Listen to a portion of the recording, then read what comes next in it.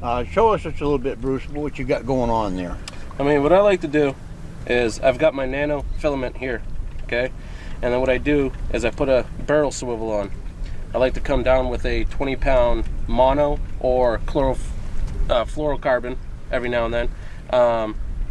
And I use the bead. Well, what's the bead for? The bead? Mm-hmm. The bead is to stop the weight or the sinker from beating the barrel swivel up. Okay, and fraying the line, and if it does that, then chance you lose the fish. Mashing a knot, okay. You know, and there's a good chance that the line will break at that point. I know bass fishermen do that too, because it'll click a little bit when you're dragging it.